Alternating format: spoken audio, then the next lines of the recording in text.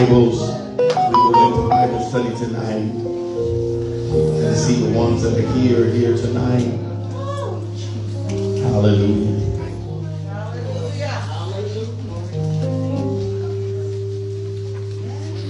I was with some colleagues this week and talking about kind of like what's going on in the world. You know what really hit me is they go to church, but none of them know anything. All right. They have no clue of what's going on in the world. And I thought to myself, what are these pastors?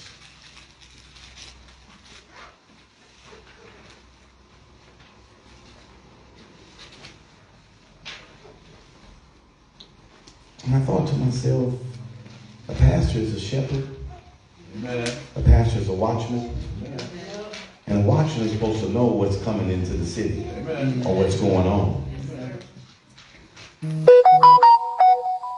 If they don't know what's going on and they're teaching folks, I'm thinking, what in the world is your pastor? Do y'all know anything about what's going on? No clue, clueless. And I thought to myself, if the blind lead the blind. I mean, think about it. If the blind,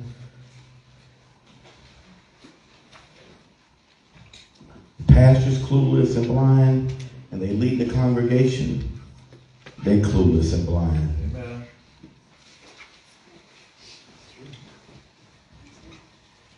I know we don't want to hear what's going on. We want to stay oblivious to what's really going on in the world. But I don't believe that's what God intended for his church. You can't convince me.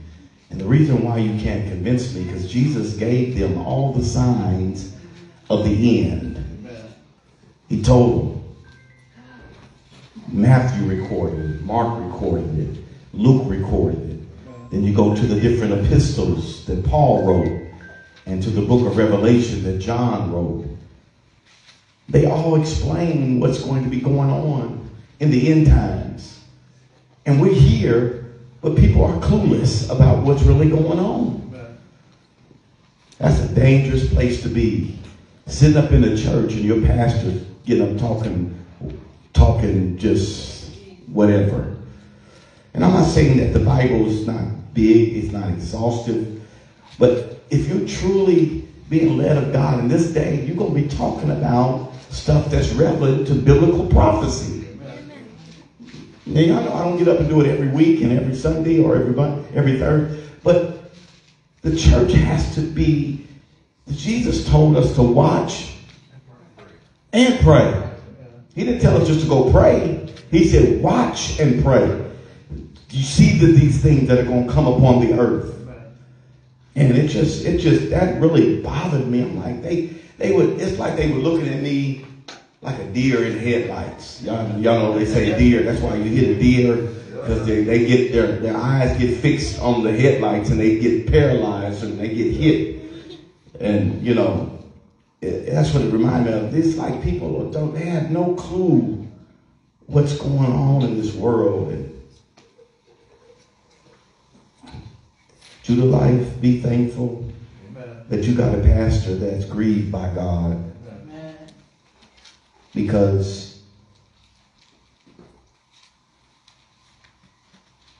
I believe, and I submit to you, if they're a real man of God and a real pastor, they're going to be talking about what's grieving God's heart. Amen. Getting up trying to make people feel good and getting up trying to make people feel like everything's all right. Everything ain't all right. Especially if you ain't in Christ and you ain't rooted and grounded and you don't have on the whole arm of God, everything ain't all right. There ain't no sense in me pretending that everything's all right. It's not all right. This world is going to the lake of fire fast. And people are dying left and right, getting sick left and right. I'm so glad for Jesus and his word.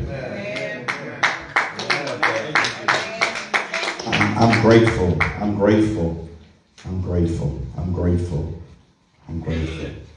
Let's go to 2 Timothy chapter 1. As we dive into this letter, this epistle to his son Timothy.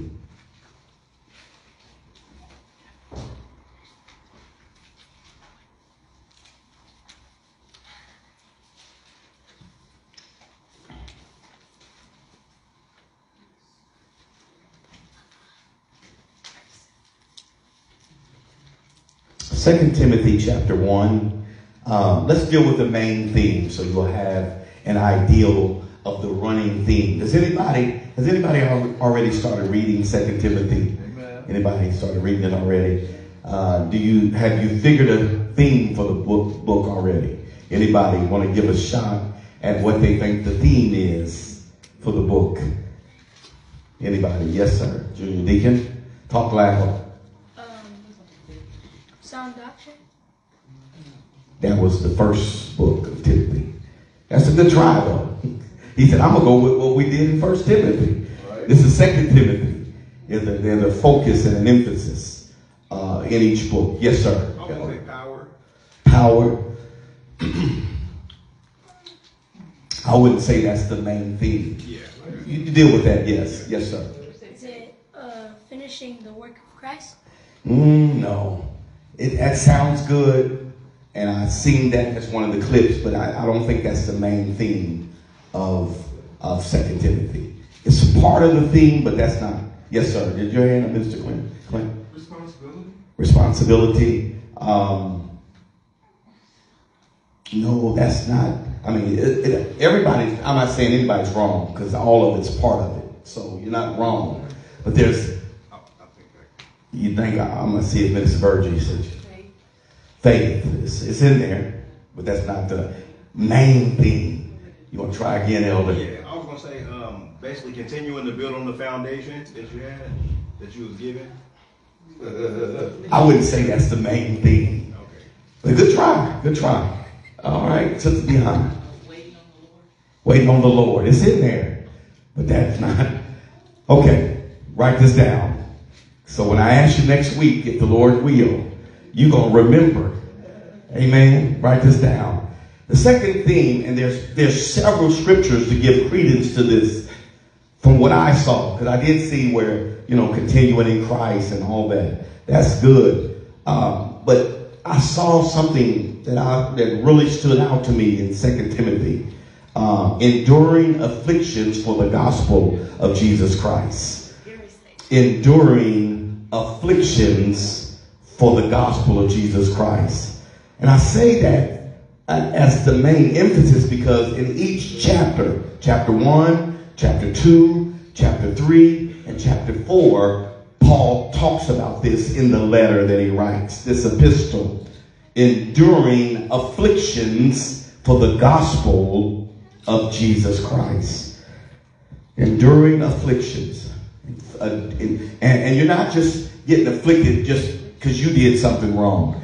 You're doing this for the gospel of Jesus Christ. So everything that you all said is enjoined in there. Does that make sense? Nobody's answer was necessarily wrong. But if I had to pull a main theme, that would be enduring afflictions for the gospel of Jesus Christ. All right, let's begin in verse 1. Everybody have a Bible. If you don't, please share your Bible with somebody. Let's read. Paul, an apostle of Jesus Christ. An apostle of Jesus Christ. By the will of God. By the will of man. Will of God. Oh, thank you. The will of man. Let me stop there. People got men consecrating them as apostles. That's right. That ain't biblical. Amen. I'm going to say that one more time. It's not biblical. Amen. One more time again. It is not biblical. Amen. You cannot consecrate somebody as an apostle. They have to be called directly from God. They'd have to see Jesus some way. All right, Pastor. Okay? So, Pastor, what about the fivefold ministry? Says you're going to have apostles, prophets. We've had them. They're our foundation. You can never get rid of the apostles that were the foundation of the church. But these busters that are calling themselves apostles now are not apostles. Okay. Pastor, you don't believe in the apostles? No, not no more. We don't need a foundation laid no more. They were the foundation layers. They were the genesis of the New Testament church. Now, is there an apostolic mantle upon people? Possibly. But to say that people are consecrated, I can't consecrate you. You didn't see Paul going talking about I'm a consecrate you apostles. They did elders. Yes, sir. Was that something new that just came out in the last 20 years or something? Like, where did all this come from? Just a piece of... Well, the closer we get to the Lord, the crazier folk get. I mean, the best way to describe it. No, seriously. The closer we get to the Lord, because we calling ourselves archbishops now. That's what I was trying to come to. We're calling ourselves archbishops now. We love Catholicism. The modern day visible church loves Catholicism when we should despise it. Y'all see what I'm saying? Because the Catholic faith is an antichrist faith.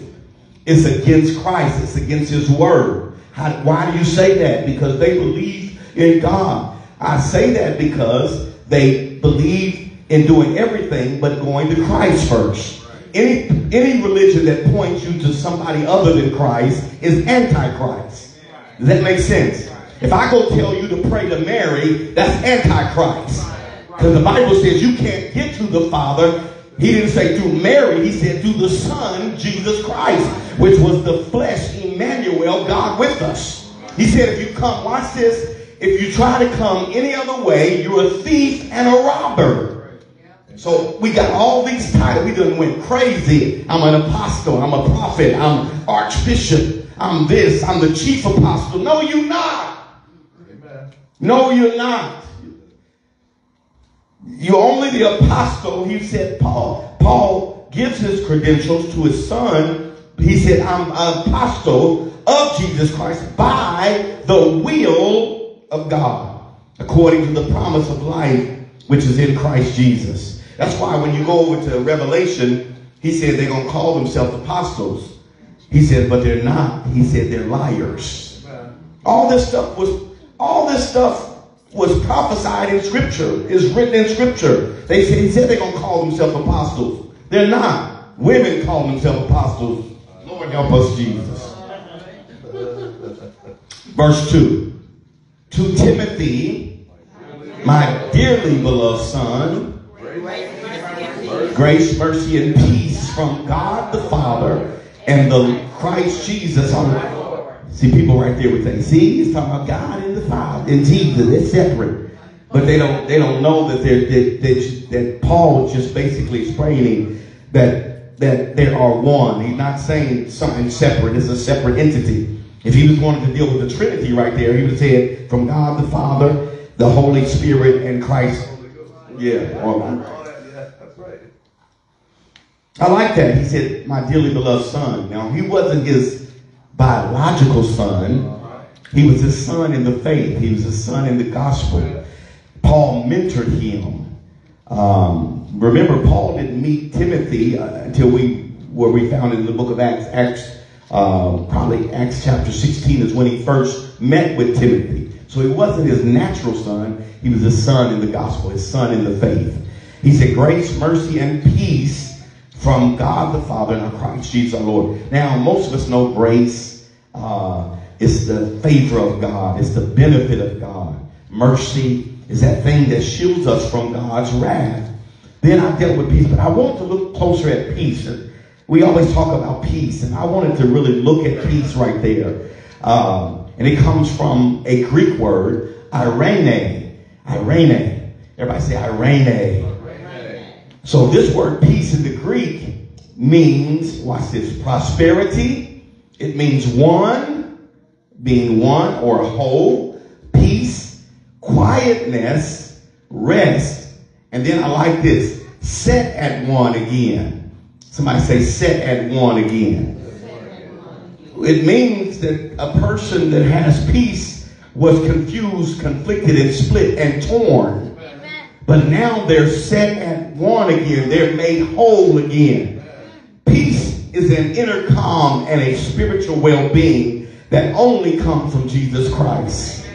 Aren't you grateful for the peace of God and inner calm? When everything is chaotic, you have an inner peace, a spiritual well-being. So I like that. He said grace, mercy, and peace from God the Father and Christ Jesus our Lord. And then he says, I thank God whom I serve from my forefathers with a pure conscience, that without ceasing I have remembrance of thee in my prayers. How often?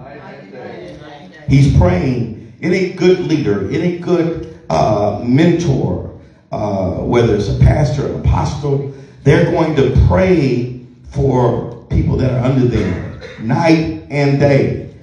Verse 4, greatly he wants to see him. I'm writing to you, but I want to see you. Being mindful of thy tears, that I may be filled with joy. When I call to remembrance, I'm bringing back to my memory the unfeigned faith that is in thee, which dwelt first in thy grandmother Lois and thy mother Eunice, and I am persuaded that in thee also, that same faith. What is unfeigned faith? It is undissembled faith. It is sincere faith. It's without dissimulation, or that word means hypocrisy. It's unfeigned. In other words, this faith is a symbol. This faith is together. This faith is not here. It's not up and down. Your faith is without hypocrisy. Sincere. Somebody say sincere faith. We all need unfeigned faith. I thank you, Minister Virgie. I said we all need unfeigned faith. We need faith in this hour. He said this same faith was in your grandmother Lois and in your mother Eunice. So Timothy just didn't come from nothing. He had a foundation. Let me say this to those that are older. Your children and grandchildren ought to see your faith. Amen. Let me say it again. They ought to see. When they're panicking, you shouldn't be panicking. Amen. When they're not believing, you should believe it. I mean, think about this. Paul said, I saw the faith, or either he saw it or heard of the faith of his grandmother, his mother, and I pray that that same faith is in you. Now, obviously, and we're going to see this in a minute, Paul is hearing something about Timothy that wasn't too good. Timothy was getting a little shaken. You'll see what I mean. It's in this text. Timothy must have been getting a little shaken. So Paul is trying to steer him in the right direction. Let's read. You'll see. Wherefore I put thee in remembrance, that thou stir up the gift of God which is in thee by the putting on of my hand. He's talking about when I consecrated you, when I laid hands on you, when I anointed you. That word stir up, it doesn't mean stir like this. It means to rekindle a fire. Somebody say rekindle a fire. So when Paul is saying to Timothy, stir up the gift that's in him, he's saying rekindle the fire. So he must have heard that Timothy his faith was dwindling. He was in tears. He was being attacked. But Paul is putting him in remembrance. Sometimes you got to put people in remembrance. When you see somebody's faith getting challenged, you got to tell them to stir up the gift. Rekindle the fire. Amen. I see that in Judah Life lately. I'm like, y'all don't start getting stale and dry. I'm asking you all to rekindle the fire. Turn to somebody and say, rekindle the fire. Tell them you feel a little dry, rekindle the fire. Get in your closet, get in your prayer closet and praise God till the Holy Ghost takes over and you start speaking in tongues, praying in the Holy. Come on, church, rekindle the fire. If you feel yourself getting dry and stale, you're not operating in the faith that God wants you to. You need to do something. You need to turn the wheel in the what's that well, so you can get that fire going. Rekindle the fire. Stir up the gift of God. It's in you, the gift of God. The gift of God. For God, verse 7, here it goes. For God has not given us, Wait a minute, let's stop there first. Something's going on with Timothy for Paul to say this, right? God has not given us the spirit of what? Fear. And I said this a couple of weeks ago. Fear is a spirit. And it's not from God. So if it's not from God, where is it from? From the enemy. The enemy causes fear. Come on, church, stay with me. The enemy causes you to worry. The enemy causes you to doubt. It's not from God. Come on. God hath not given us the spirit of period. Period.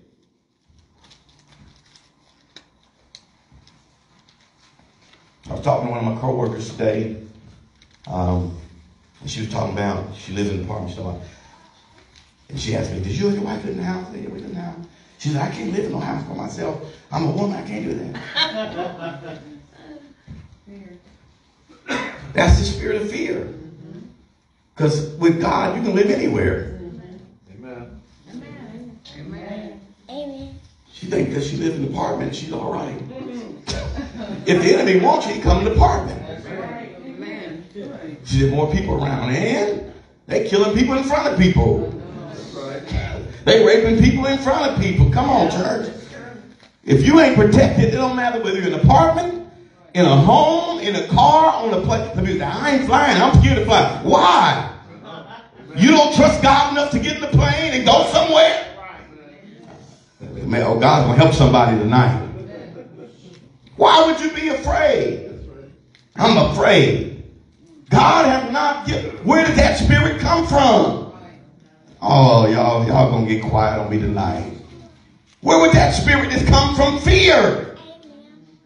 Because if it's your time, it don't matter. You're in a plane, train, bus, bike, walking, car, in a movie theater, in a shopping mall. They shooting everywhere. God has not given us that was, can I tell you something? This was my scripture during the pandemic. Y'all should remember that. This was my scripture. Y'all know I quoted in this church many times during the pandemic. God has not given us because they wanted us to be fearful. Amen. They wanted us to be fearful. They wanted us to get to a place where I believe some people were sicker because they were just fearful. That's right. Amen. Fear, the Bible says, fear has torment. Torment will make, can you imagine being tormented? Yes. They wanted us to be, everything on the news was about fear. Come on, y'all don't act like y'all forgot that quick. Everything was about fear. Even if you got notification on your phone. I remember I would travel, come back, or go to a city rather, and hit the city, remember this dear, and I'll get a notification on my phone. We'll let you know if you're in a COVID area. I don't care. They wanted us, they had people so scared of COVID became their God. Y'all, am I telling the truth? They had people so scared of COVID, and everything they said, they believed it. Everything they said. Don't let your family come over, because they may not be sick, but they carrying it.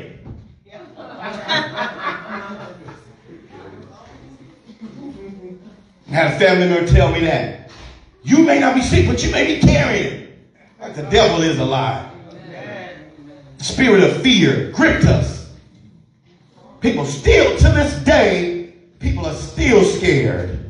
Come on, church. Y'all gonna talk to Pastor tonight. People are, when I tell you they spiritually messed up, they mentally messed up, and they're physically messed up because of the spirit of fear. Fear is worse than it. That was the real pandemic, fear. Am I telling the truth to the life? Amen. How many know people that you work with or family members still scared? Still walk around in masks, face diapers. Still going to church, sitting up in masks.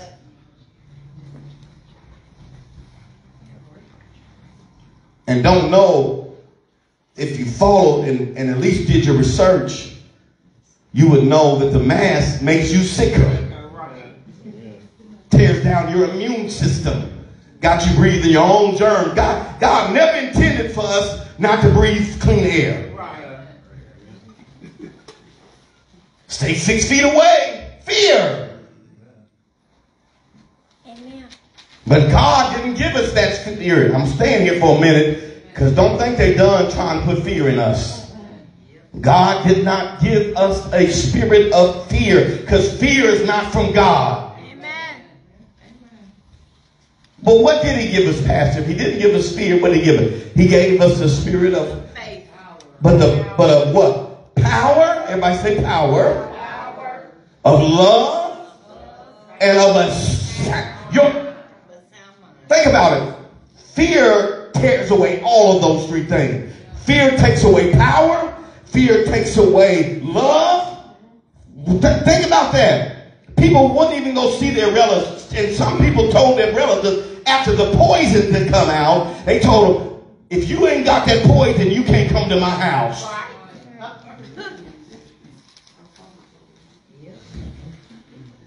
Took away the spirit of love and took away a sound mind. People, they still crazy. People are still, y'all, okay, y'all got them in your family, I got them in my family. They still crazy. Amen. Still fearful. God didn't give us, church, power. Think about that. Love and a sound mind. He had to deal with Timothy. Something was causing Timothy possibly to be fearful. Verse 8, let's read. Be not thou therefore ashamed of the testimony. But be thy partaker of afflictions of God, according to the power of God. There's the first word, affliction. Remember I said you're going to see a running theme, enduring afflictions for the gospel of Jesus Christ.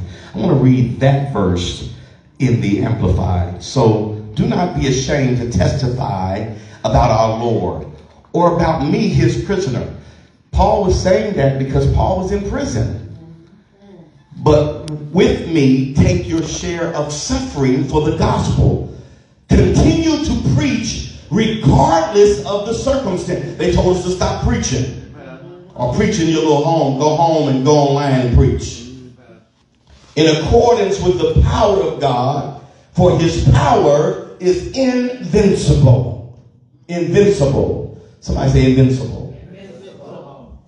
He says, listen to this. The afflictions of the gospel according to the power of God. Another way of saying this is your hardships and sufferings for the gospel of Jesus Christ according to the power. That word power is dunamis. Y'all heard that before. Dunamis. That's what the Holy Ghost is. Dunamis power.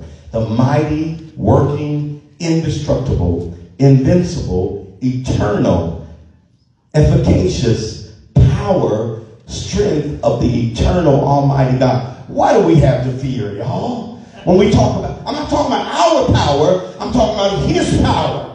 I'm going to say his mighty, working, indestructible, invincible, eternal, efficacious power, strength of the eternal, omnipotent God. Amen. What do we have to fear? We don't, let me say this. Some people say, well, I don't want to die. If it's your time, it's your time. Just make sure you're right. First of all, the church is not supposed to just love our lives to that point where we stop doing God's will because something is going on. We love not our life even unto death. That sounds rough, don't it? Because that's the mind. Watch this, church. That should be the mindset of the New Testament believer. Even if I die, at least I'm doing the will of the Lord. We stopped doing the will of the Lord for some little virus that they played like it was killing all the people, but they were doing the killing. The hospitals, I'm saying I'm live on social media. The hospitals were doing the killing using remdesivir, that drug they knew that was going to kill people, and blamed it on COVID. putting a respirator on them, ventilating people, collapsing their lungs. They were killing people. COVID wasn't killing people. But they made us think it so we can operate and live in fear. Just about everybody in this church got sick. Everybody's still alive. And I was pleading with y'all, don't go to the hospital. Because if you go, if you ain't careful. I had a doctor tell, and I shared this before. I had a woman, we were in a meeting in Florida with a woman and going over some stuff, like timeshare stuff you did. Once you come to a meeting so you can get a free gift. Praise the Lord. Praise the Lord. If you know how to travel, you know how to travel. You can take an hour and a half of my time, but I know how to say no. But the woman told me her husband was an MD, a medical doctor. He said he got sick. He was in the hospital. He said they wanted to put him on the ventilator. He said, honey, come get me. They ain't going to put me on. Because he knew. If you had a heart attack, they labeled it COVID. If you had a stroke and died, they labeled it COVID. So everybody can think all these people died from COVID. Church, God didn't give us a spirit of fear. And we are supposed to stand bold in the testimony. That's what Paul's telling Timothy in this age. We're supposed to stand bold in the testimony. Y'all, we ain't supposed to worry about our lives like that. I told the Lord during that time, I said, Lord, well, after the Lord exposed it, allowed me to see that it wasn't what they said it was anyway. He said, I said, Lord, if I die preaching, I'm going to die preaching. I did. I was, because why would I stop preaching and baptizing folk? I mean, think about it. Pastors were so fearful that they told people to baptize themselves. Which ain't biblical, because you can't baptize yourself. How bad it gets, you can't, let me say it one more time, you can't baptize yourself. When it comes to baptism in water, somebody else has to baptize you that has the faith. When it comes to the baptism of the Holy Ghost, the only person that can baptize you is Jesus Christ. But you can never baptize yourself either way. I'm going to drop in the water. Told him, get in the shower and talk about it in Jesus' name. What kind of foolishness. Y'all laughing, but they were doing it. I'm telling you. Yes, sir, Junior Deacon. And it can't just be anybody baptized. It can't be anybody, right? You got to have faith. You got to be called to the service of the Lord, right? He said, don't be ashamed of the testimony of our Lord, nor me as prisoner. Don't be ashamed. Timothy, I know I'm in jail, but I'm in jail for the gospel's sake. I'm suffering afflictions for the gospel. If you're going to suffer, make sure you suffer for doing right. If you're going to suffer, make sure you suffer for doing good and telling the truth. Don't suffer for lying. Don't suffer for sinning. Come on, church. If you're going to suffer, make sure you're suffering for righteousness' sake. He said, don't be ashamed of the testimony of the Lord, and don't be ashamed of me, his prisoner. He said, but you be a partaker of the afflictions of the God. If you're going to walk with the Lord, you're going to be afflicted. I didn't get too many amens on that. Let me say that again. Let me backtrack and give you the definition of afflictions. Since that's the main theme of 2 Timothy, enduring afflictions for the gospel of Jesus Christ. The word afflictions come from the original word, which means to suffer hardship in company with. I thought that was interesting. In company with. Be a partaker of afflictions.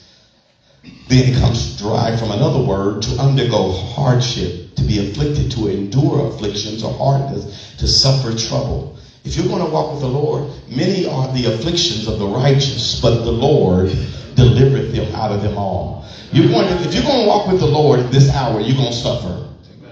Let me say that again. And I know it ain't going to make you shout. What if we just really started really loving the word of God? If I said something like that, we'd say, praise the Lord. I'm going to suffer for Jesus' name. We need to get excited. Think about this though. Here's a scripture. If you suffer with Christ, you will reign with Christ. I don't see. Here's the thing. I've set, and God has put in me to set whatever affliction I got to do it now, so I can reign with Him later on. I want to reign with Jesus. Afflictions. He said, "You're going to endure afflictions, just like we did." Verse 9. Who have saved us and called us with a holy calling, not according to our works, but according to His own purpose and grace, which was given us in Christ Jesus before the world began. Wow, Paul had a revelation. Before the world began, this thing was put in place. Verse 10, but now is now made manifest by the appearing of our Savior Jesus Christ, that's when He came, who had abolished death and have brought life and immortality to light through, because Jesus came. Because Jesus came and because of what He suffered, thank you, Jesus. I like that word, He abolished death. He abolished. That's why we don't have to be afraid, church. We don't have to be afraid of death. Now, ain't nobody sadistic talking about, let's just get ready to die. I ain't talking like that. I'm just saying we can't fear death. And I've said it before. We scared of a little virus. These apostles lived with the threat of death every day. Every day. Y'all, we read it in the book of Acts, didn't we? When you read through the book of Acts, they were told, they were commanded, don't you preach in His name, don't you teach in His name. If you do, we're going to kill you. Guess what they kept doing? They kept preaching and teaching in His name. We stopped preaching because of COVID.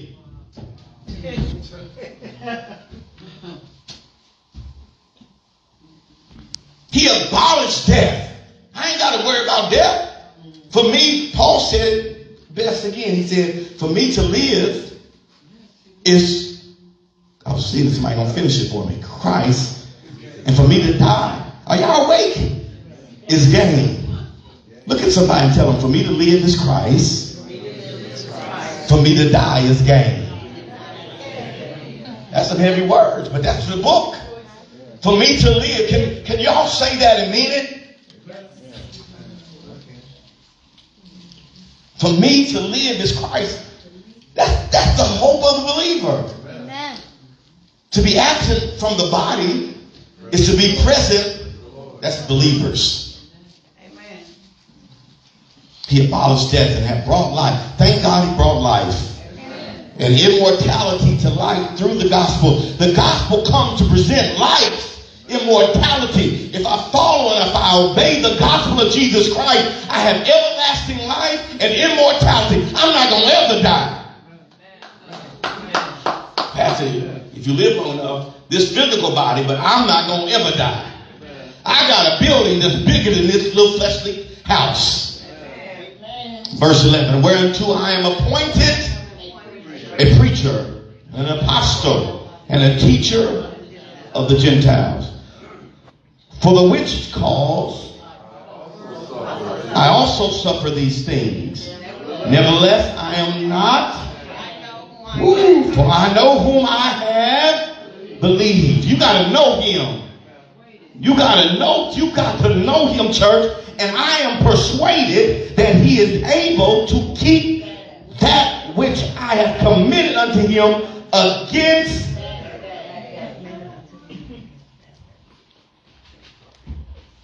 I'm not ashamed, and I'm persuaded. Would y'all say that with me? I am not ashamed, and I am persuaded. Say it one more time. I'm not ashamed, and I am persuaded. I'm not ashamed of Jesus, and I'm persuaded that He's going to keep whatever He told me. And that which I've committed. Are you committed? Watch this. Are you committed to the gospel of Jesus Christ? You don't have to be a pastor or preacher to be committed to the gospel. And you don't have to be a preacher. None of us are supposed to be ashamed of Him. And He said, that which I have committed unto Him against I want you to know the language. That day. Y'all know what he's talking about when he said against that day. What is he talking? Let's see who's awake tonight. Yes. It's coming. That day. That's it. The day of what? The day of the Lord. That's what he's talking about. He's able to keep that which I have committed. In other words, from here until that day, the Lord's going to keep me because I've committed to him. Can I tell you something? God's going to keep. As long as you're committed, God is overcommitted to you. God is committed to you. He's committed to see you through. He's committed to see you victorious. He's committed to see you be blessed. He's committed to see you prosper. Come on, church. Y'all got to happy about it. He's committed. So since he's committed, he wants you to be committed. Amen.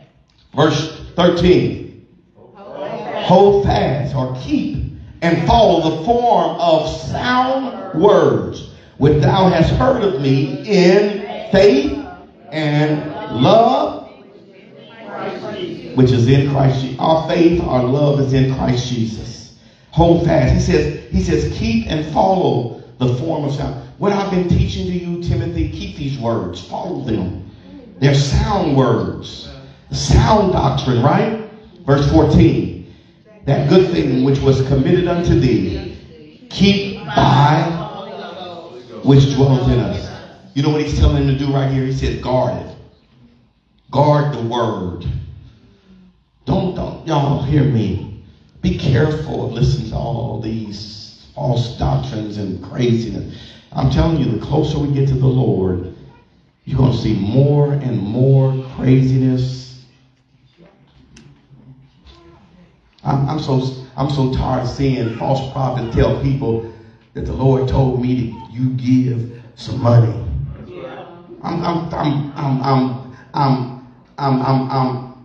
What's that word? I feel nauseated. You know, most of us in here have been nauseated, right?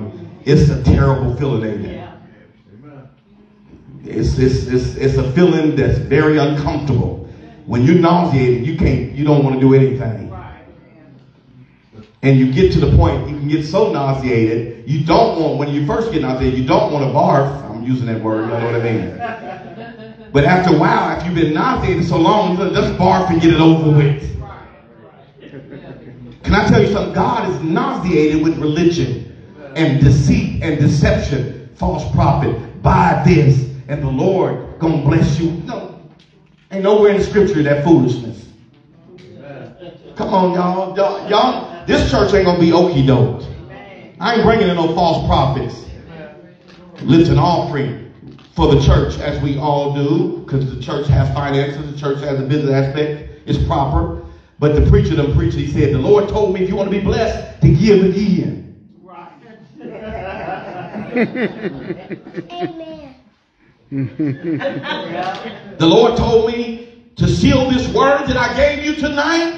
This is the preacher talking after the end of service. Give $100. Who said it? That ain't, can I tell you, that ain't God, and they are not prophets. Yes, they are prophets. P-R-O-F-I-T. In it for profit. Do y'all see? Stop for a moment. Do y'all see that anywhere in scripture where the prophets did that?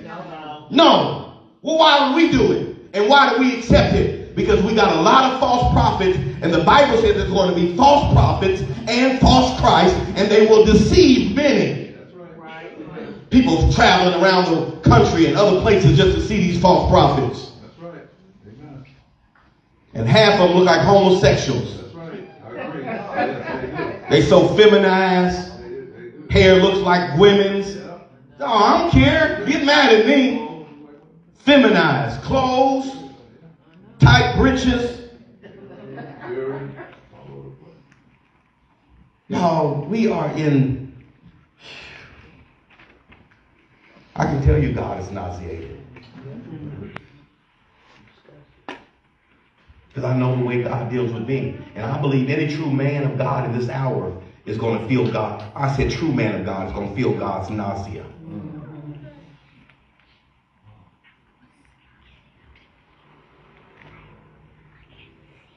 He said, guard, verse 14, by the Holy Ghost, which dwelleth. That word keep means to guard. Guard, guard, guard the word. Don't let nobody bring you no false mess. Don't let nobody tell you the prophet's over here. Even the scripture says they're going to say he's over here, he's over there. Don't go. Verse 15.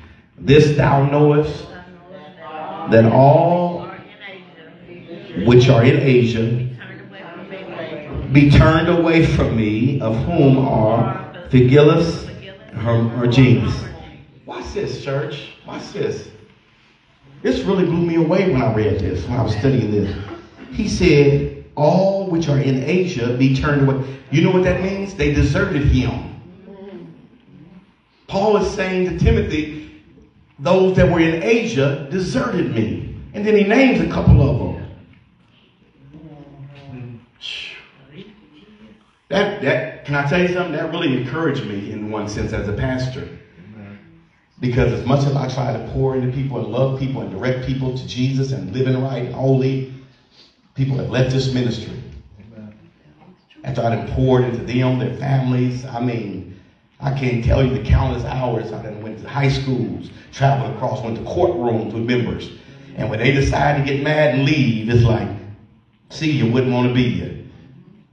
But scriptures like this encourage me, because if they left Jesus and if they left Paul, who am I? Who do I think I am?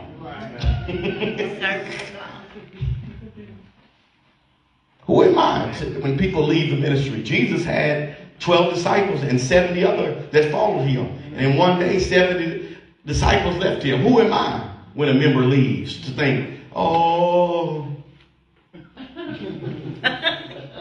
I mean, really, and I'm making this personal right now. Because the enemy is trying to make you think people leaving and they left Jesus. Who do I think I am? They left the King of Glory. I am nothing but a servant of his. Come on, church. Amen. Paul said they deserted me. And then he says, verse 16, the Lord give mercy unto the house of Onesiphorus, for he oft refreshed me. He took care of me. He took care of my needs and was not ashamed of my. You know where he was visiting Paul at, right? When he said he's not ashamed of my shame. He was visiting Paul in prison. Verse 17. But when he was in Rome, he sought me out very diligently. Wow. Wow. The Lord grant unto him that he may find mercy of the Lord in. It's interesting that Paul mentioned that day twice. Now, are there 2 days? No. Is it a rapture and a second coming? No, it's 1 day. It's the day of the Lord. Ain't no 2 days, rapture, and then the second coming. Where did we get this foolish from? Except this guy named Darby from the 1800s that started this false doctrine, and everybody took a hold of it. That the rapture's coming before the tribulation, and we getting out of here, we going to heaven. The Bible never said that. The Bible said the heaven's coming, the city's coming. Church. But y'all get awfully quiet when I start talking like that. Amen. The Bible ain't never said, show me one time where it said we're going to heaven. It said heaven, he's going to have a new heaven, right? And the holy city's doing what? Coming down. Now we're going to be in heaven, but it's coming down. Yes, sir. So I think what they mean by second coming, maybe because he came in the flesh the first time. No, yes. They consider that the first coming. Then they say there's a rapture. And then after the rapture is the second. Which isn't true. It's amazing that the scripture says that day. From the Old Testament to the New. That means he's coming that day. He used it. Have find mercy. So Paul's really just praying right there as he's writing. He said, I pray that the Lord grant, since he was so dear to me, And he took care of my needs, and he refreshed me. He come to see me when I was in jail. He said, the Lord grant unto him that he may find mercy of the Lord in, it almost speaks to, was this guy saved?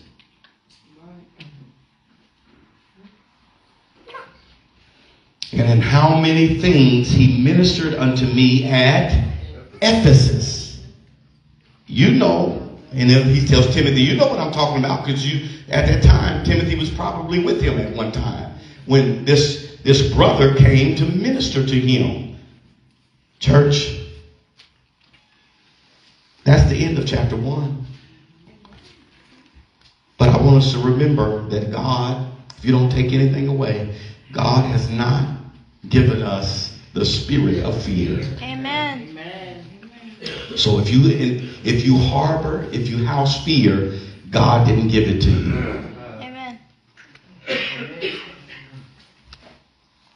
But of what? Power. Love. And Of love. His peace. Remember we talked about peace being that, watch this, y'all remember that. Remember we talked about the peace earlier and what that means, that inner calm. Anybody thank God for an inner calm?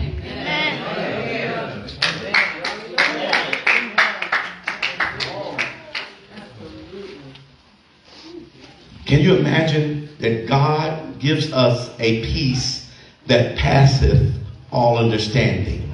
You can't figure out the peace that the people of God has.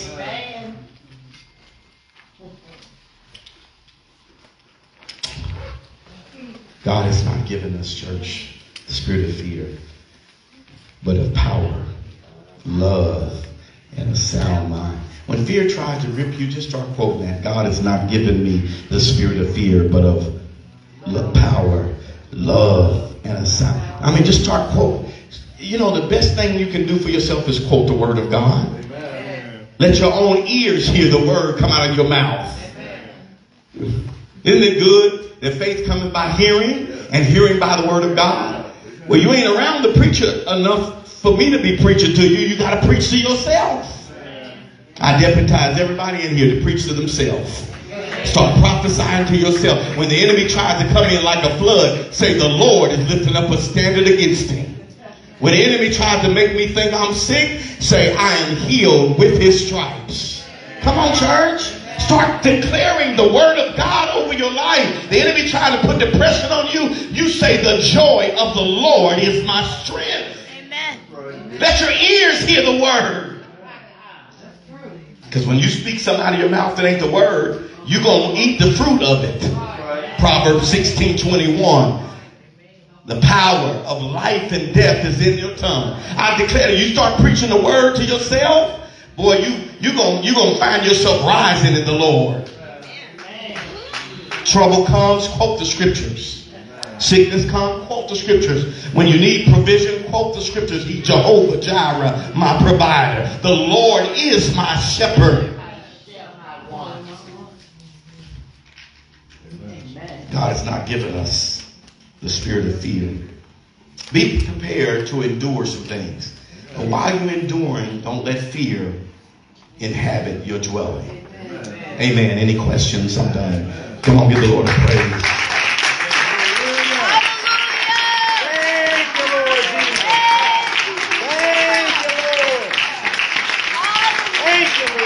Come on, give the Lord a praise.